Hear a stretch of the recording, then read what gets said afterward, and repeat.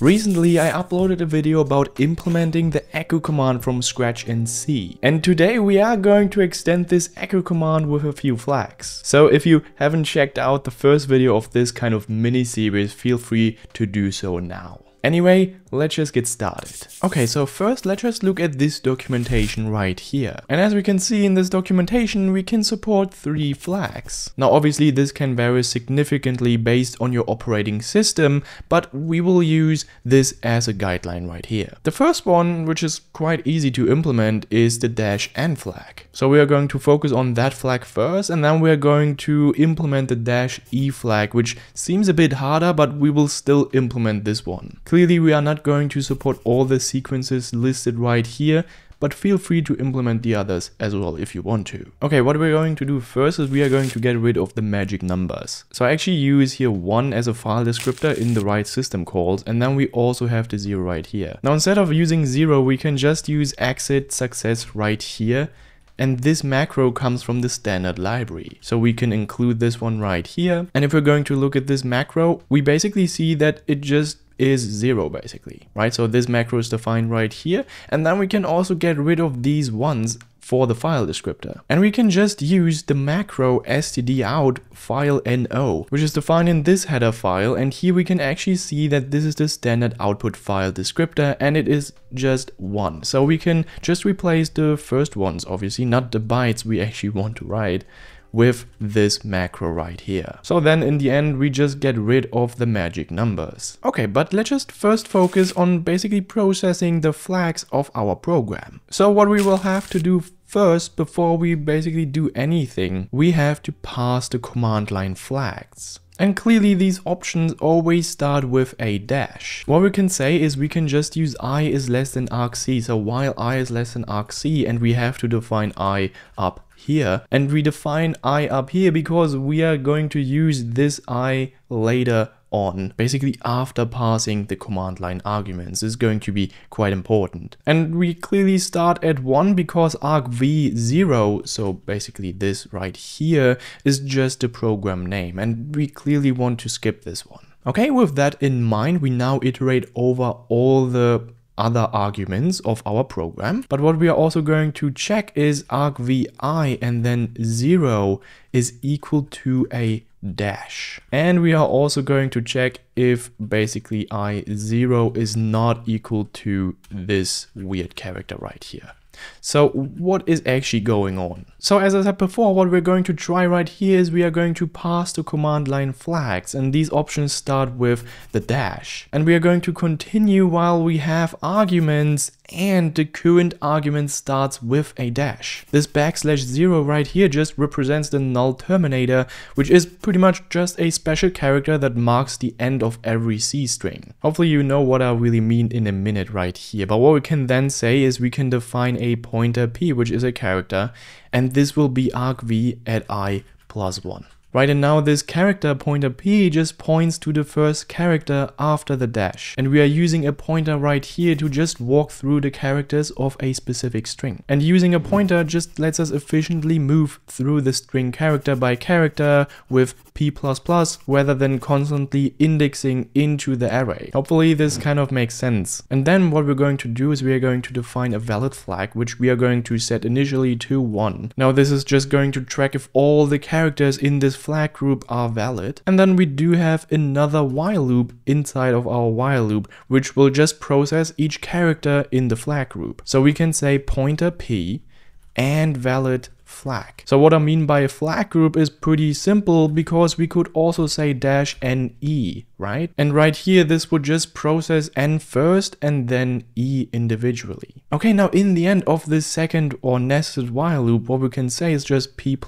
Now this just moves to the next character in the flag group. And then we can create a switch right here on the pointer p. Let me quickly get out of this nested loop right here. And then what we can do is just finish the first loop, and then we can focus on the nested loop. What we're going to check is if it's not a valid flag, then we are just going to break right here, right? So if we encounter pretty much an invalid flag, we are going to stop parsing the flags. This just pretty much means that the current argument isn't a flag, so we treat it as a kind of text. And then what we're going to do is we are going to move to the next argument right here. Okay, let's just get back to the switch right here. And now we're going to pass the flags and set the state we want. So what we can say is, in the case of an N flag, remember when specifying this -N flag, this just pretty much means that we suppress the trailing new line. And what we can say is pretty much we can define up here an N flag, and we can initially set this to 1. Again, this just controls the new line output, and 1 just means that we want a new line, and 0 just means that we do not want a new line in the end. Okay, and then whenever we specify this -N flag, what we can say is just N flag is equal to 0, right? And then we just break, and then we can handle the other cases as well. So what we can say is case E, so lowercase e in this case. And this is pretty much the E flag, which just enables the interpretation of back/escapes. So what we can say is E flag, and then we are going to set this to 1. Obviously, we are going to define this E flag right here as well, which we are going to set initially to 0. Right, so 1 just means that we are going to kind of control the escape sequence processing, and 0 just means that we do not want any escape sequence processing in here. Okay, and then don't forget the break, and then we are going to handle the uppercase E as well. And here we are going to set the E flag to 0, and then we're going to set break again. Now this -uppercase E just means that we are going to explicitly disable the escape sequence interpretation. This is pretty much the default, but it just allows overriding the previous -E as well. And then in the case of any other flag, what we're going to do is break, and then we're going to set the valid flag to 0. Right, so right here we do have an unknown flag character, so we want to stop processing the flags. Okay, and this was basically it with our kind of command line or flag parsing functionality. So I would say let's just make use of the N flag first, because I think it's quite easy. And as you can remember right here, we always add the trailing new line right here with this write system call. And what we can say here is we can just create an if condition, and if the N flag is basically 1 or in a true state, then we can write this system call right here, right? So this just adds the trailing new line unless -N flag was specified. And then what we can also say is just size t written. So we're actually going to check if something goes wrong with the system call. I've actually explained this in the first video, but now we're actually going to handle this. And if written is equal to -1, then we can just return the exit failure. Right, and exit failure is just another macro, which is just 1. All right, and this is the implementation of our N flag. Quite cool, quite simple. Now let's just get a bit more complicated, because we also need to handle the E flag here. But before we continue with that, thank you so much Savala for sponsoring this video. Savala is the true all-in-one platform as a service that allows you to deploy apps, databases and static sites without dealing with complex infrastructure. The best part is that there are no annoying artificial limits, so no restrictions on parallel builds, no caps on team members, and of course you only pay for what you use. They run on Google Kubernetes engines across 25 regions with Cloudflare's global network for speed and reliability. Additionally, they provide support from real human developers who understand your problems, which can be incredibly helpful. Furthermore, the developer experience is just seamless. You can push to Git, receive automatic builds,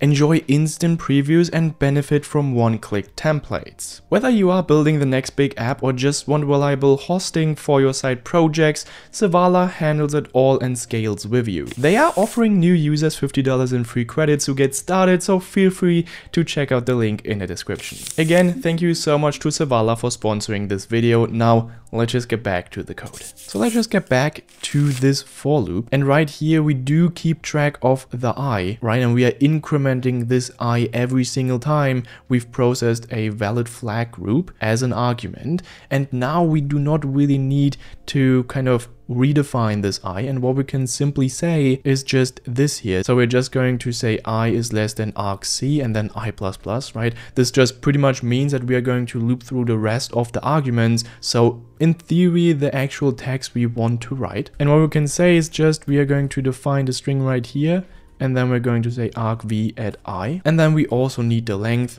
which is str length and then string. Right, nothing really new so far. We've just defined these two variables up here. Okay, what we then have is we are going to check if the E flag is defined, and right here we are going to call a function we will define in a minute. However, with the rest of the code, we can now refactor these two write system calls. We can just say size t, and then we could say bytes written right here, and then it will write, and we will use the string, and for string length we will actually use length right here. Now if the bytes written is equal to -1, we are just going to return exit failure immediately right here. And what is important to know is we are going to modify the string and the length right here with this function call in this if condition, and that's why we are going to specify the string and length, because in the end now this length may represent now the processed length of the string, and this string now may represent the processed string as well. This is really important to highlight here. Okay, and then we can just add a space between the arguments, but obviously not after the last argument. And what we can say here,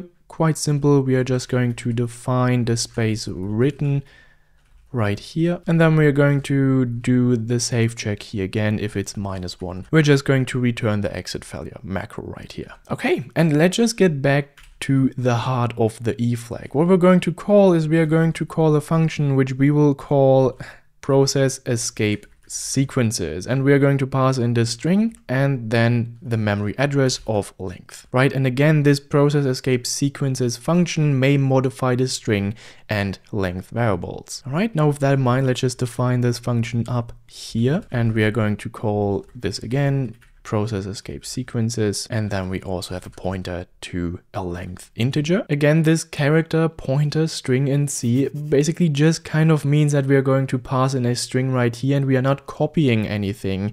We are just passing the memory address where the string starts. And then the int pointer lang is just a pointer to an integer, and this allows the function to modify the original length variable in the calling code. If we would use the int lang instead, we would just get a copy of the length value, which we do not want. Okay, and what we're going to have here is just a two pointers technique here to modify the string in place efficiently. And clearly for two pointers, we need 2 pointers. So what we're going to have is just an integer I is equal to 0, and this integer I is equal to 0 just tracks the reading position. And then we also have a pointer which tracks the writing position, which we will call j is equal to 0. So right here j just defines where to place the processed characters in the resulting string. Okay, and then what we're going to do is we are going to loop through each character in the input string. So we just say I, remember this is the reading position, I is less than the pointer length, right? This pointer length just pretty much means that we are going to dereference the pointer.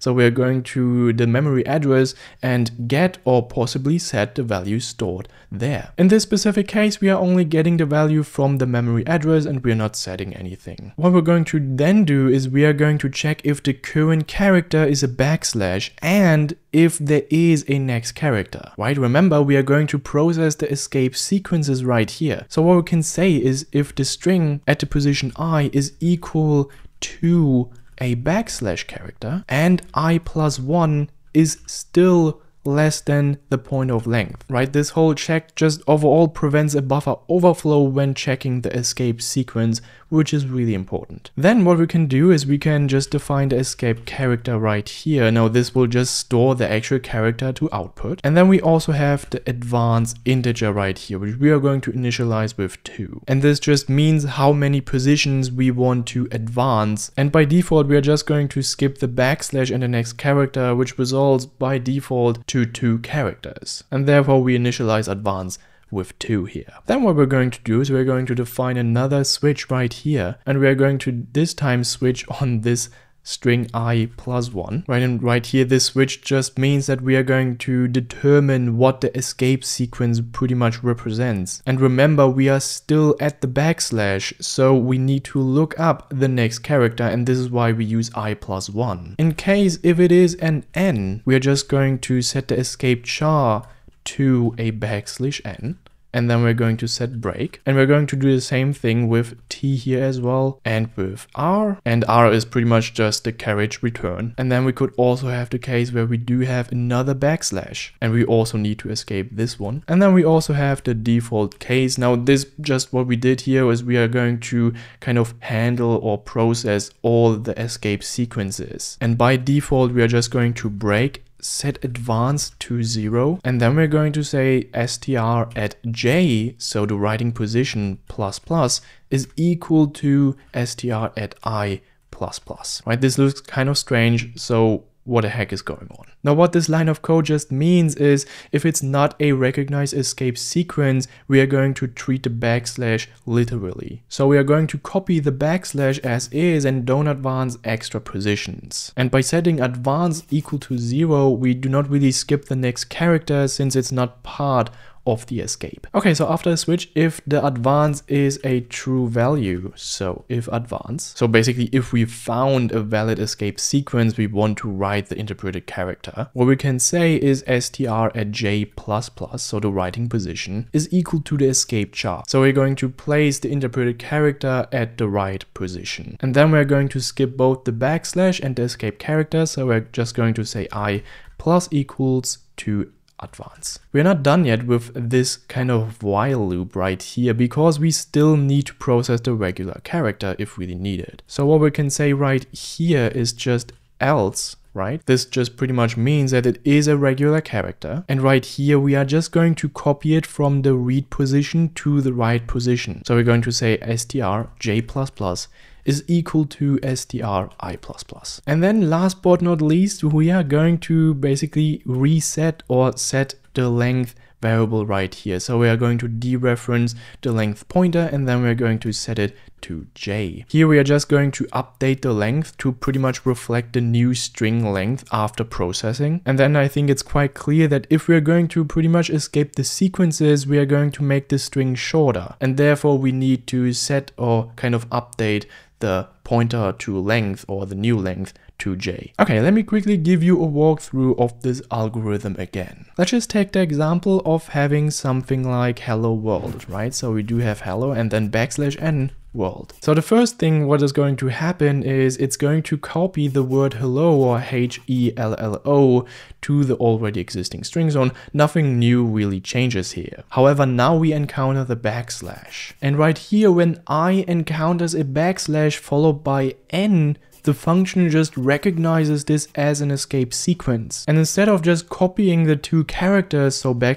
and n, it just writes a single new line character at position j and then advances I by 2. Because remember, we've processed \n and n, which results in 2 characters. And this then just causes j to lag behind I, compacting the string. And then last but not least, the final length stored in pointer len, so the pointer length dereference to pointer equals to j, just reflects the shorter processed string. Since again, escape sequences just reduce the character count. Now there is just one error because I forgot this semicolon right here. And now we are actually done. So let's just check out the functionality. Okay, what we're going to check out first is just a plain string. So let's just compile and run this program. And what we'll actually see is just a simple hello world. Now let's just add a \n right here. And what we see is because this is treated as a normal string, it just kind of echoes this string, which we obviously want. What we can say to suppress the new line in the end is we can just say -n, right? And this basically just shows that we've kind of suppressed the new line character in the end, which is quite cool. And what we can now say, because we want to kind of process this escape sequence, we can say ne, for instance, right? And ne would result in hello, then we would process the new line character, which is -n, or this specific escape sequence, and then we would just print world again, and then we suppress the new line. We could also do the same thing obviously with -n and then -e again. This would result in the same thing. And then what we could also do is just -e and uppercase E, and this would basically mean that it would just ignore the escape sequences and it would just print the whole string right here. Now certainly you can enhance the entire code to support more sequences, but that should be enough for now. but hopefully you've learned a few things in this video. Now if you are curious about the weirdness of the const keyword in C++, feel free to check out this video right here. Anyway, thank you so much for watching, have a lovely day and bye bye.